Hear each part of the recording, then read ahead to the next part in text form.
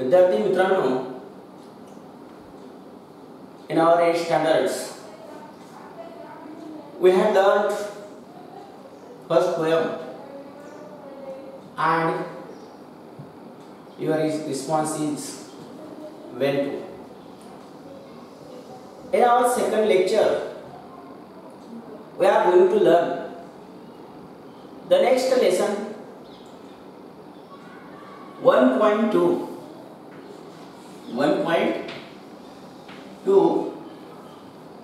Androcles and lion.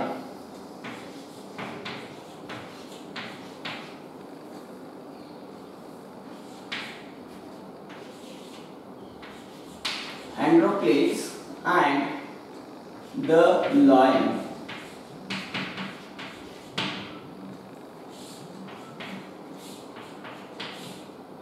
Written by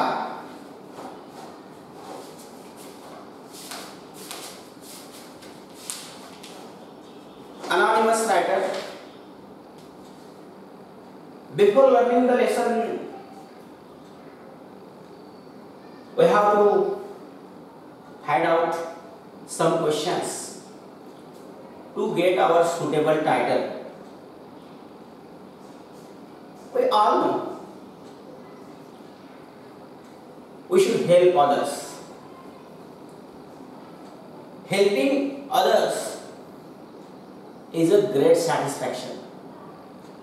Therefore, successful persons always try to help others. So the first questions of writer is, have you ever helped anyone and why? In this our textbook, there is the first questions, have you ever helped anyone or why? म्हणजे तुम्हाला कधी एखाद्याला मदत केली का आणि का? तर प्रश्न अतिशय सोपा आहे. खरोखर आहे आपण, कारण माणूस हा समाजप्रिय प्राणी आहे. तो प्रत्येकाला मदत करतो. याचं कारण का? की आपणही कुठेतरी संकटात असतो आणि मदतीची अपेक्षा आपल्याला असते. म्हणून याचं उत्तर आहे yes, I have ever helped anyone because to get great satisfaction. Another question, how did you help हिम और हर? तुम्ही त्याला कशी मदत करता? There R lots of tricks to get help और to help others. Some you pay rupees और मनीज, सम use kindness. So I always help to my friends by serving them or helping them with enthusiastic manner. Third question, has anyone ever helped you in your need? Current friends are need or a friend is in need. A friend is in need. म्हणजे जो संकटात उपयोगी पडतो तोच खरा मित्र असतो. तर तुम्हाला अशी तुम्ही मदत केली का? Yes, I have help in our need and someone always help me. Fourth question, how did you feel at that time? I feel very great, very satisfied and I feel very lucky because someone always help me. Fifth questions, how did you show your gratitude to him or her? एखाद्याने आपल्याला मदत केली, त्याच्या मदतीची तुम्ही परतफेड कशी करता? ऋण कसं व्यक्त करता? Giving some impressive phrases or sometimes showing thank you, expressing thank you, giving some things or showing our sympathy to him. तर अशा पद्धतीने विद्यार्थी मित्रांनो, वॉर्मिंग अप मध्ये चिटचॅट मध्ये आपण 5 प्रश्न पाहिले. तर अँड्रोक्लिस अँड द लायन या लेसनचे जे पूर्ण शब्द आहेत ते तुम्ही आपल्या डिक्शनरी मधून पाहू शकता. जे महत्त्वाचे शब्द आहेत ते मी बोर्डवर देतोय. तर title of our lesson is Androcles and the lion. Androcles is a name. a person, and lion is animal. If you observe the title carefully, we must understand yourself. We must learn yourself that a person, he is a human being, and the lion is a wild animal, not a pet animal. So how can a person, a man, a human being help the lion, wild animal? It's a suspense.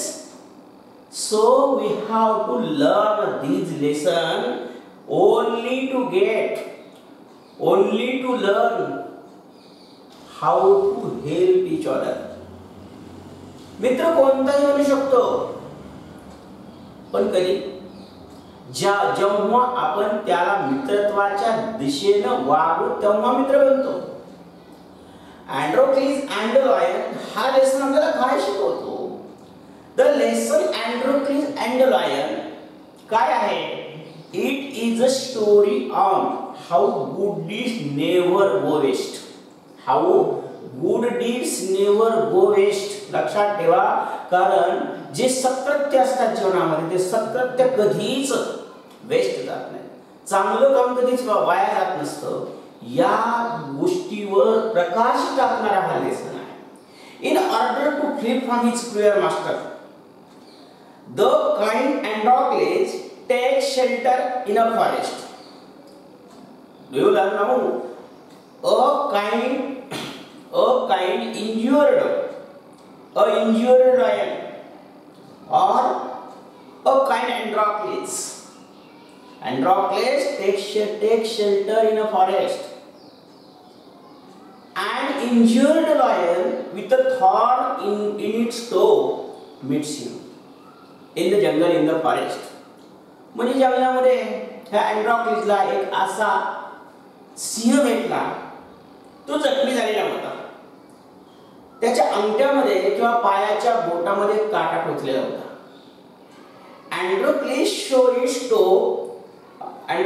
Show it's kindness toward the lion. आता एकीकडे पाहिलं तर सिंहाला पाहिल्याबरोबर भीती तर वाटणारच, कारण तो शेवटी जंगली प्राणी आहे. तरी पण अँड्रोक्लिसनं आपली सहानुभूती त्या सिंहाबद्दल दाखवली. आणि दो व्हेरी फ्रायटन्ड, भीती तर वाटलीच होती. अँड्रोक्लिसला भीती वाटली होती कारण तो सिंह आहे. पण जरी तो भीती वाटलेली असली तरी he helps relieve the lion of the thorn in its टो. तरी पण काटा टोचलेल्या त्या सिंहाला अँड्रॉक्लिसनं मदत करायचं ठरवलं. त्याच्या पायातून तो काटा काढायचं ठरवलं. ही dresses the Lions woods till it's heal. म्हणजे त्यानं त्या सिंहाला जोपर्यंत ती जखम भरून येत नाही तोपर्यंत त्याला मदत केली. पुन्हा काय काय पुरवलं माहिती आहे तुम्हाला? प्रोव्हाइड्स हिम फूड्स, खाण्यासाठी अन्न दिलं. And text care of him till the lion recovers. आणि जोपर्यंत सिंह दुरुस्त होत नाही तोपर्यंत त्याला मदत पुरवली. पण पुढे काय? Meanwhile the cruel master Saint soldiers to find अँड्रॉक्लिस. मध्यंतराच्या काळात काय घडलं? त्याचा जो क्रूर असा मास्टर होता, याची स्टोरी थोडीशी वेगळी आहे ती तुम्हाला आता लागली सांगतो मी. पण मध्यंतराच्या काळात सेंट्रल आयडिया जी आहे, मध्यवर्ती कल्पना जी आहे, ही या गोष्टीची अशी आहे. Meanwhile the cruel master Saint soldiers to find अँड्रॉक्लिस. आता अँड्रॉक्लिस कसा होता? पळून गेला होता. मध्यंतराच्या काळामध्ये काही दिवस वेळ निघून गेल्यानंतर हा अँड्रॉक्लिसचा जो क्रूर मालक होता, त्या क्रूर मालकाने आपले सैनिक पाठवले. So as to punish him for running away. का बरं पण त्यांनी सैनिक पाठवले? जेणेकरून अँड्रॉक्लिस पळून गेलेला होता आणि त्यामुळं त्यानं सैनिक पाठवले की त्याला पकडून आणण्यासाठी. The soldiers find him and इम्प्रिझन्ड हिम. अशा पद्धतीनं सैनिकाने त्याला पकडलं आणि पुन्हा घेऊन आले आणि त्याला कारागृहात डांबून टाकलं. While the lion from the forest. आणि तेवढ्या काळात काय घडलं? तेव्हा जंगलातून सुद्धा त्याच वेळी इज चेन्ड अँड केल्ड. त्याच वेळी त्या सिंहाला सुद्धा साखरदंडाने बांधलं आणि त्यालाही पिंजऱ्यात डांबून टाकलं. खरं जर पाहिलं तर शोकांतिका आहे, त्याचा मालक कसा आहे हे आपल्या सगळ्याला पाहायला मिळेल. पण in those days people who were found guilty of serious crime, कारण त्यावेळेस हुकुमशाही पद्धती होती, राजेशाही होती. आणि त्यामुळं की जे लोक एखाद्या मोठ्या गुन्ह्यामध्ये अडकलेले असतात तेव्हा त्यांना राजाकडून शिक्षा कोणती दिली जायची? वेअर फेड to wild beast as a punishment. त्यांना एका क्रूर प्राण्याच्या शिकारीसाठी शिक्षा म्हणून त्याला दिलं जायचं. तो क्रूर प्राणी पाठवला जायचा, त्याला ती शिकार करायला लावायचा. And so अँड्रोक्लस was put before a hungry ferocious lion. म्हणून अशा पद्धतीनं तुरुंगात डांबल्यानंतर अँड्रोक्लसला एका सिंहाच्या क्रुद्ध रागी भूक लागलेला असा सिंह त्याच्याजवळ आणून सोडला. But to everyone's surprise, the lions turns out to the same one who Androcles had helped. परंतु आश्चर्याची गोष्ट अशी झाली की अँड्रोक्लसला त्या सिंहाने खाण्याच्या ऐवजी त्याला मदतच केली. कशी मदत केली? कारण त्याला खाल्लं नाही त्यानं. To friends meet, hug and cry with happiness. दोन्ही मित्र, एक सिंह आणि एक माणूस अँड्रोक्लस, हे दोघजण एकाच ठिकाणी आनंदाने मिठी मारली, गळा भेट घेतले आणि ते रडू लागले. सीइंग दिस, पण ह्याचा राग मात्र सिंहाला म्हणजे राजाला आला. Seeing this the emperor on the people's request, आणि हे पाहून त्या राजानं या लोकांना सगळ्यांना एक अशी विनंती केली की टू रिलीज द अँड्रोक्लस, कारण अँड्रोक्लसला सोडून द्या, कारण तो सिंह जर खात नाही तर आपण किती शिक्षा देऊन लावलो. म्हणून अँड्रोक्लस request that the lion to be free and to leave for the forest to lead a free life. आणि मग ह्या राजानं अशी विनंती केली सगळ्यांना की ह्यांना सोडून द्या, आणि खरोखर सिंहाला आणि अँड्रोक्लसला मुक्तपणे सोडून देण्यात आलं आणि हे पुन्हा जंगलात राहू लागले. तर विद्यार्थी मित्रांनो, ही झाली सेंट्रल आयडिया, सारांश झाला एलिसनचा. मग मला सांगा, एक सिंह एक माणूस, आपण आपली कशी मैत्री करू शकतो आणि कोणतीही गोष्ट सहजपणे कशी साध्य होते हे या अध्यायातून शिकायचंय. तर पाहूयात. Open your books and C page number 7. पुस्तकाचं पान नंबर 7 पहा. यामध्ये अँड्रोक्लस अँड लॉयन ओळीवर बोट ठेवा. Long long ago there lived a kind. Long long ago there lived a kind. खूप वर्षापूर्वी एका गावामध्ये kind, gentle and courteous man called अँड्रोक्लस, म्हणजे एक सभ्य, दयाळू आणि विनम्र असा एक अँड्रोक्लस नावाचा एक व्यक्ती एका गावामध्ये राहत होता. हिअर वर्ड कोर्टियस,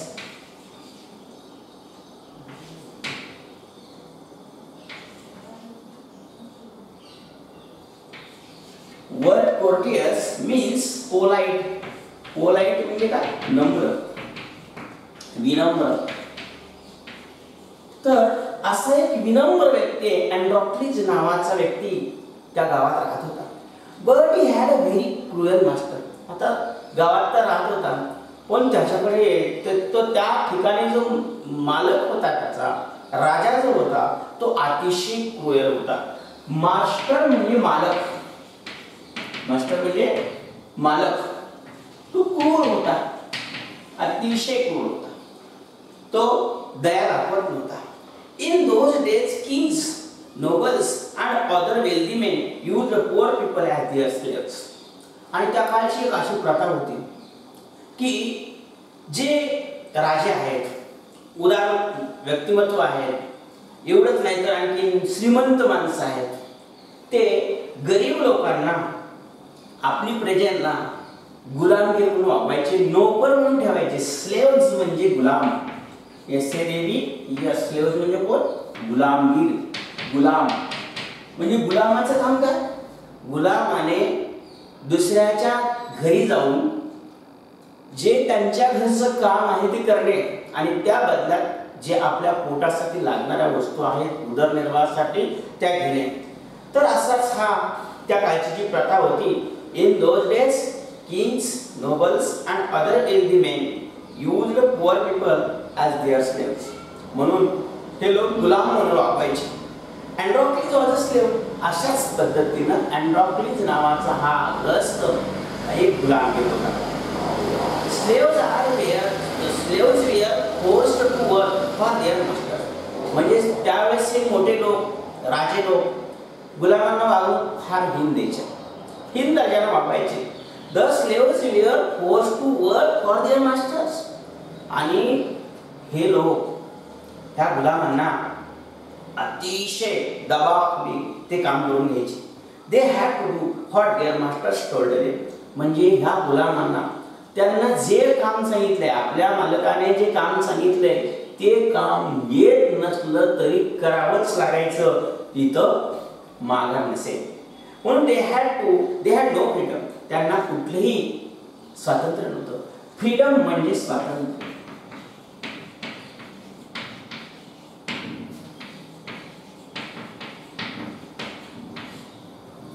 तर कुठलेही स्वातंत्र्य नव्हतं. नो राईट्स, कुठला अधिकार नव्हता. Even when they were unhappy with their master. जरी त्यांना आपल्या मालकाबद्दल नाराजगी जरी वाटत असली तरी नाराजगी व्यक्त करता येत नसेल. दे कुड नॉट लिव्ह हिम. ते कधी त्यांना मालक आपल्या गुलामांना सोडत नसेल. They were bound by law. Bound by law म्हणजे सक्तीने बांधून घेणे, कायद्याने बांधून घेणे. बाउंड बाय लॉ, कायद्याने बांधून घेणे.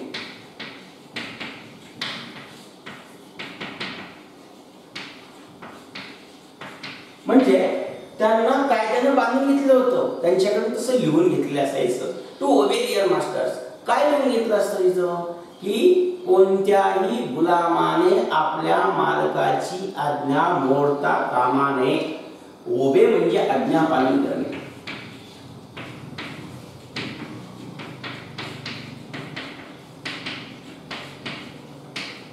म्हणजे आज्ञा पाळावाच लागायची असं कायद्याने सत्य केलं होतं.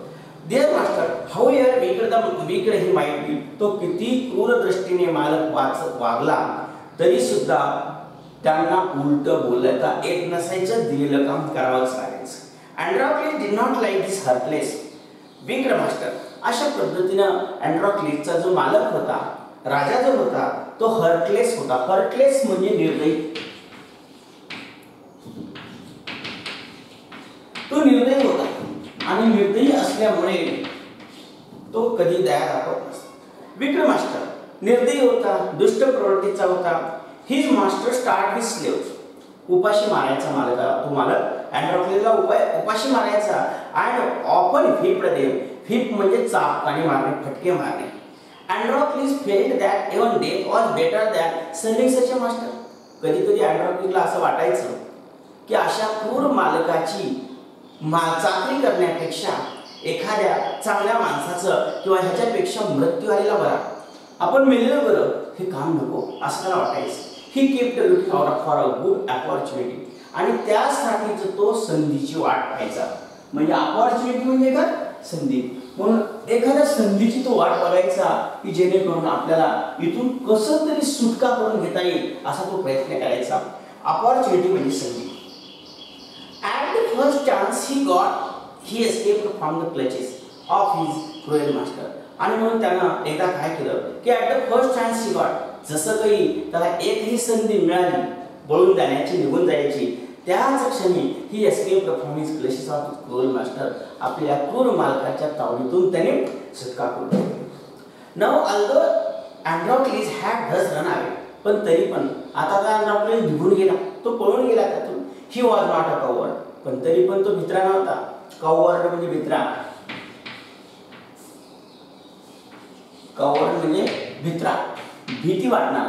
तो भित्रा नव्हता, तो निर्भीड होता.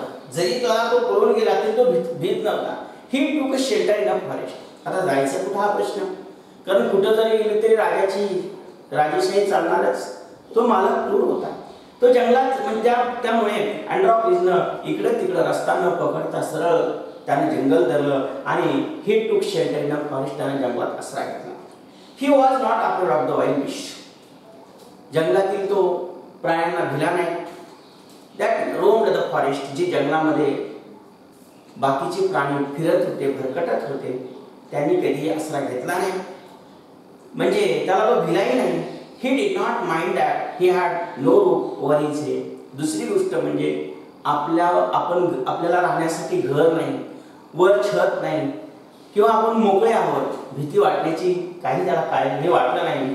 कुठलाही मनात त्याने विचार केला नाही. तो जंगलात राहिला. He was happy that he was free as a bird to go where he wish. त्याला फक्त एकच आनंद होता की जसे पक्षी प्राणी हे मुक्त जीवन जगतात, तसंच मी मुक्त आहे असं त्याला वाटायचं, आणि त्यामुळं तो आनंदी होता. One day as he was wandering in the forest, एके दिवशी काय झालं, तो जंगलामध्ये असाच फिरू लागला. He suddenly came face to face with a lion. अचानक चालता चालता त्याच्या समोर एक सिंह त्याला दिसला. तो अगदी समोरासमोर होता. His first reaction was to turn and flea. सिंह दिसल्याबरोबर आता तो शेवटी हिंस्त्र प्राणी आहे हे तर आपल्याला माहीतच आहे, आणि हिंस्त्र प्राणी जर समोरून आला तर तो आपल्याला खाणार ही सुद्धा त्यात शंकाच नाही. म्हणून पहिल्यांदा त्याची पहिली रिॲक्शन, सिंहाला पाहिल्याबरोबर त्याची पहिलीच रिॲक्शन अशी होती की आता आपण इथून पळून जावं, वळावं, वापस फिरावं आणि पळून जावं असं वाटलं. पण तसं केलं का त्यानं? नाही ना. But he saw that the lion had not moved on seeing हिम. परंतु त्याच्या लक्षात आलं, पळून जाताना त्याच्या लक्षात आलं की सिंह हा आपल्या मागे येत नाही. The lion had not moved on seeing हिम, म्हणजे आपण पळतोय किंवा तो आपल्या मागे येतोय हे लक्षात आलं नाही. इट नायदर रोड, एवढंच नाही तर तो सिंह गुरगुरतही नाही, नॉर रोअर्ड, की त्याने गर्जनाही करत नाही, किंवा कोणते हिंस्त्र हल्ला आपल्यावर करणार आहे असं त्याला वाटलं नाही. आणि म्हणून तो सिंह कसा वाटला अँड्रोक्लिसला? It looked at him पिटियसली as if it was in a great pen. असं दिसला तो सिंह की जणू काही तो असा एक पिटियसली दिसला, इन अ पिटियस मॅनर, अतिशय दयाळू अंतःकरणाने मदत मागणारा तो दिसला. त्याला खूप काही वेदना होतात असं त्याला वाटलं. असा अँड्रोक्लिसला सिंह दिसला. अँड्रोक्लिस पॉज. अशा पद्धतीने अँड्रोक्लिस थांबला. Then he moved very cautiously, आणि नंतर तिथं थांबून सावधपणे तो पाठीमागे वळाला. टुवर्ड द लॉयन, सिंहाकडे गेला. Step by step. पण कसा गेला? स्टेप बाय स्टेप, हळवा, विचार करून, सावधपणे, धीरदात्तपणे तो सिंहाकडे जाऊ लागला. द लॉयन मोन्ड म्हणजे कणणे, मोन्ड मीन्स कणणे, आणि मेक पेनफुल साऊंड्स. इंग्लिशमध्ये मेक पेनफुल साऊंड्स म्हणजेच कणणे. आणि हा सिंह करू लागला.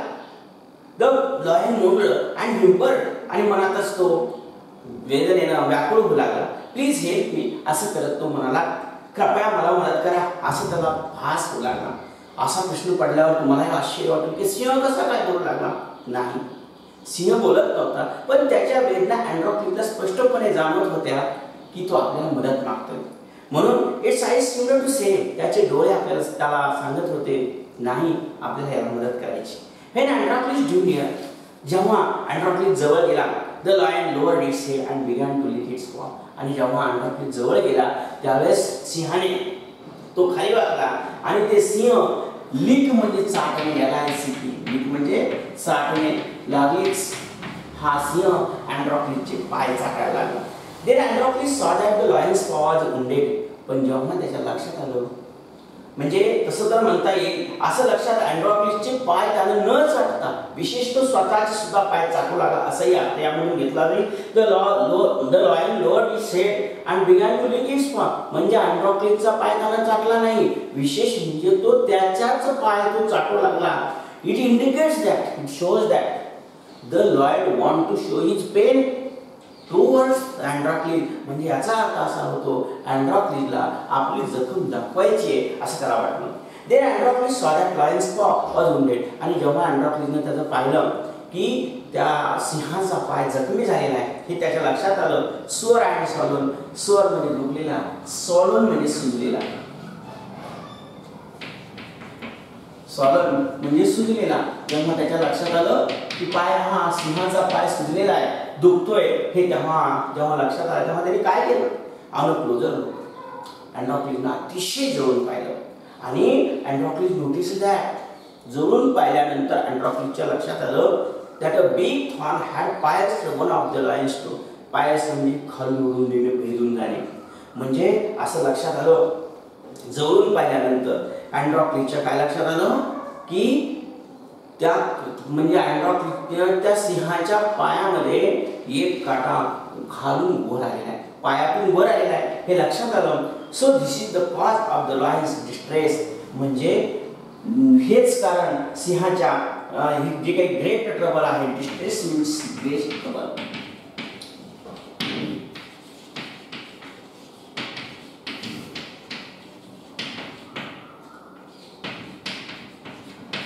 म्हणजे सिंहाला फार वेदना होतात.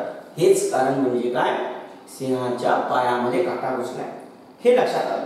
Summoning up all the courage. आणि मग शेवटी आपलं पूर्ण धाडस एकवटून अँड्रॉक्लिसने काय केलं, अँड्रॉक्लिस स्ट्रेच हिज हँड्स. स्ट्रेच म्हणजे ताणले. अँड्रॉक्लिसने आपले हात पुढे केले. Slowly toward the injured. त्या जखमी झालेल्या सिंहाच्या पायाजवळ आपले हात पुढे नेले. He was afraid that. त्याला भीती वाटली पहिल्यांदा.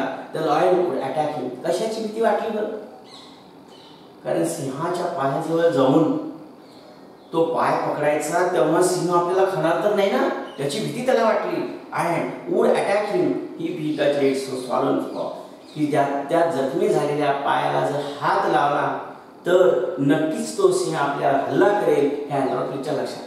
But the lion seemed to understand his good intention. Intention म्हणजे हेतू.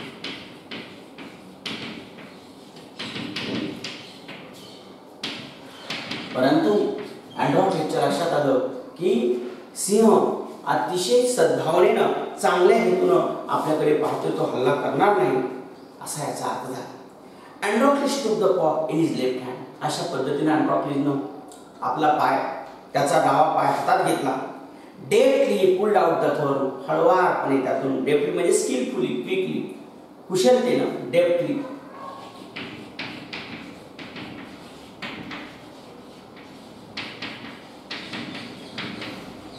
कुशलतेने तो काटा काढला.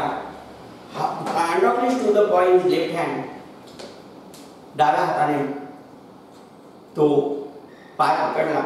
Deftly pulled out the thorn. हळवारपणे काटा बाहेर काढला. Then टेरिंग a piece of his on clothing. आणि त्यानंतर आपल्या अंगावरचे जे कपडे होते ते कपडे, त्यातला एक कपड्यातला भाग पट्टी फाडून घेतली.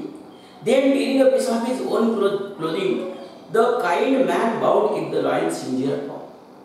आणि त्या दयाळू माणसाने सिंहाचा जो जखमी झालेला पाय होता आपल्या कपड्याच्या पट्टीने, फाडलेल्या पट्टीने बांधून काढला.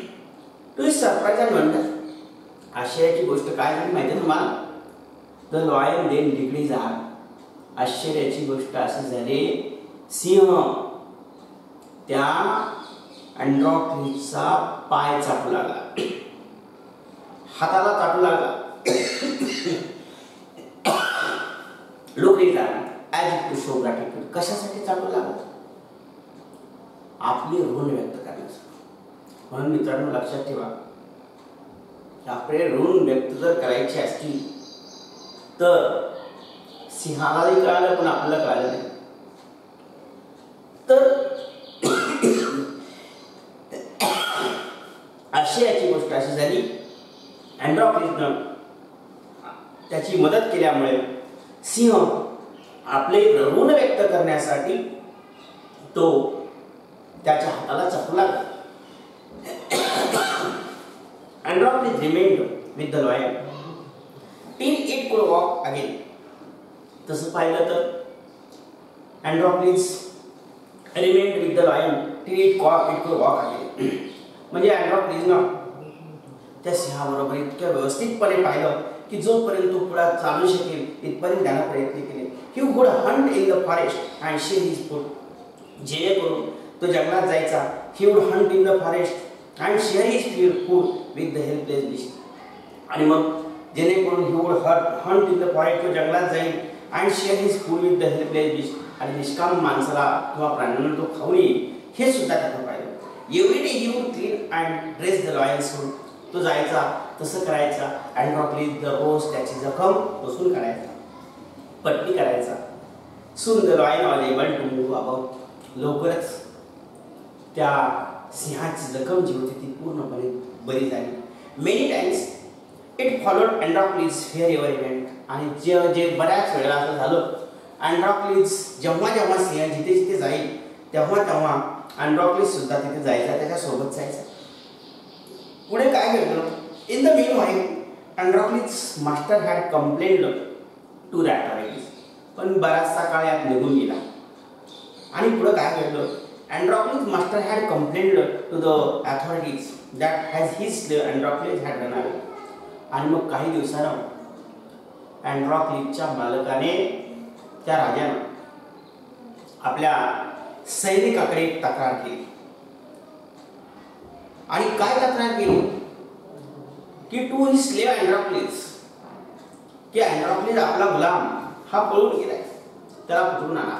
Soldiers were sent in all directions to capture अँड्रॉक्लिस. सगळीकडे सगळ्या दिशेला सैनिक पाठवण्यात आले पकडून आणण्यासाठी त्याला. दे search for him high and low. सगळीकडे त्यांनी शोध घेतला, परंतु बट कुडंट फाइंड हिम. परंतु त्याचा अँड्रॉक्लिसचा शोध लागला नाही. At last they came to the forest. शेवटी ते जंगलात गेले. Fear अँड्रॉक्लिस lived. की ज्या ठिकाणी, ज्या जंगलामध्ये ज्या अँड्रॉक्लिस राहत होता त्या जंगलात ते गेले. It so happened that अँड्रॉक्लिस had gone out alone that day. आणि मग त्यापुढे काय घडलं? It so happened that अँड्रॉक्लिस had gone out alone that day while the lion rested near the cave. आणि मग पुढे शोध घेत असताना सैनिकाला अँड्रॉक्लिस कुठे दिसला? Had gone out alone that day. की ज्या ठिकाणी तो खूप दूरवर गेला आहे अँड्रॉक्लिस, हे त्याच्यात लक्षात आलं. While the lion rested near the cave. आणि असं असताना तो सिंह आपल्या गुहेच्या जवळ विश्रांती घेतोय, त्याच्या लक्षात आलं.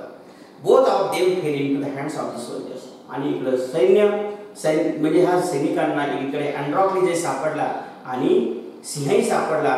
द सोल्जर्स टूक them back to the city. सैनिकांनी दोघांनी शहरात घेऊन आले. They put अँड्रॉक्लिस in the chess in a prison. अँड्रॉक्लिसला त्यांनी साखळदंडाने बांधलं आणि त्याला कारागृहात डांबलं. The lion was caged. सिंहाला सुद्धा त्यांनी पिंजऱ्यात डांबून टाकलं. In those days people who were found to be guilty of a serious crime. जुन्या काळी राजेशाही असल्यामुळे त्यांची एक पद्धती होती. अशी पद्धती होती की people who were found to be guilty of a serious crime, की जे लोक एका महान मोठ्या गंभीर गुन्ह्यामध्ये अडकलेले आहेत तेव्हा त्यांना काय करायचे? वेअर फेड टू द वाईल्ड बिस्ट. त्यांना जंगली प्राण्यांना खायला द्यायचे. म्हणजे अशी शिक्षा न देता जंगली प्राण्याला अन्न ते तयार करायचे. काय म्हणून? ॲज अ पनिशमेंट, एक शिक्षा म्हणून त्यांना ती शिक्षा घाल करायची. Running away from once master was very serious crime at that time. त्या काळी मालकाच्या गुलामगिरीतून पळून जाणे हा एक महागंभीर गुन्हा होता. Therefore अँड्रॉक्लिस to was to be thrown to the wild beast. आणि त्यामुळे अँड्रॉक्लिसला सुद्धा अशाच पद्धतीने शिक्षा दिली. त्याला त्या रानटी पशुच्या सिंहाच्या समोर टाकण्यात आलं, सोडण्यात आलं. On the appointed day. असे एक दिवस निश्चित केला. वळीवर पुढे बोट ठेवा, page number 9. On the appointed day. दुसऱ्या दिवशी काय घडलं? ज्या दिवशी ठरलं गेलं त्या दिवशी the emperor अराइव्हड at the circus. त्या दिवशी तो राजा सर्कसमध्ये आला. And work to his place. तो त्याचं काम करत आला. The crowd चीअर्ड लाऊडली. राजाबरोबर सगळे लोक, जे काही लोक होते, समाज होता सर्कसमध्ये असल्यासारखा, तो आनंदाने मोठ्याने ओरडू लागला. The ट्रम्पेटर्स blue the trumpet. Trumpet म्हणजे तुतारी, TRUMP.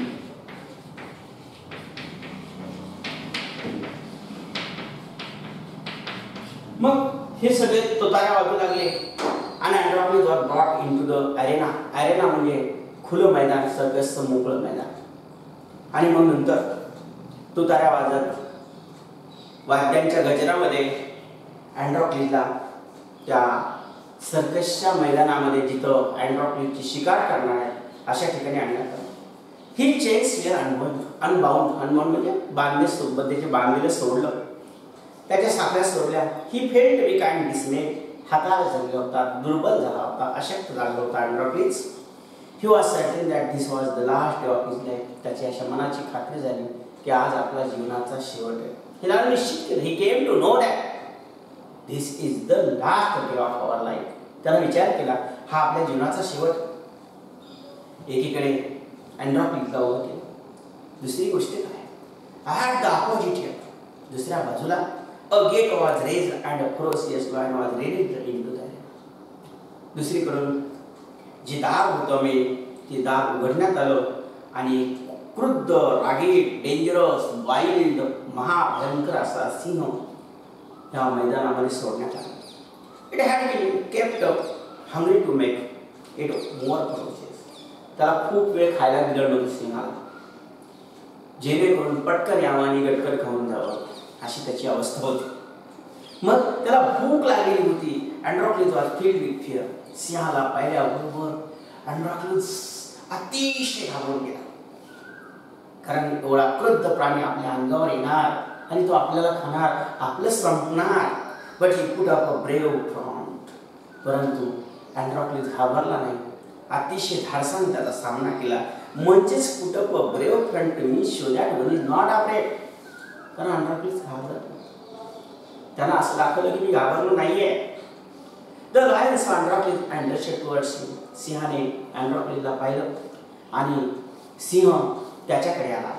बाउंडिंग अँड रोअरिंग, मोठमोठ्याने ओरडू लागला, गर्जना करू लागला. But suddenly it stopped it's tracks. परंतु जरी सिंहाने पहिल्यांदा गर्जना केली असली तरी तो अचानक थांबला आणि तिथंच तो थांबला आणि then it moved slowly forward. तो हळवापणे अँड्रोक्लिसकडे येऊ लागला. All its race seemed to have melted. त्याचा जो राग होता ना, तो राग पूर्ण संताप होता, तो कमी झाला, वितळला, कमी झाला. अँड्रोक्लिस saw this too. अँड्रोक्लिसने सुद्धा हे सगळं पाहिलं. तसे each friend recognized the other. दोघांची ओळख होती का नाही? होती ना. दोघांनी एकमेकाला ओळखलं. To everyone's amazement. आणि आश्चर्याची गोष्ट काय झाली, the lion bounded towards अँड्रोक्लिस again. सिंह हा अँड्रोक्लिसच्या दिशेने आनंदाने झेप घेऊ लागला. but when it reached him, परंतु जेव्हा त्याच्या सोबत पोहोचला, जवळ पोहोचला, it began to purr म्हणजे गुरगुरणे, and rubbed its nose against him. आणि गुरगुरायला लागला, नाक स्वतःच घासू लागला. अँड्रोक्लिस hugged the lion. हग म्हणजे मिठी मारणे याची उजी. हग म्हणजे मिठी मारणे. अँड्रोक्लिसला सिंहाने मिठी मारली याची UG.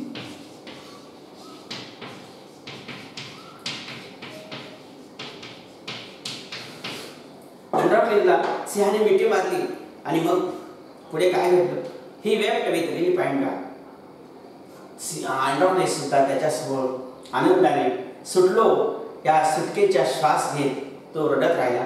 The audience including emperor, बाकीचे सगळे पाहणारे प्रेक्षक, राजा सुद्धा watch this tender site in a great wonder. अतिशय हे नाजूक दृश्य आश्चर्याने पाहू लागले.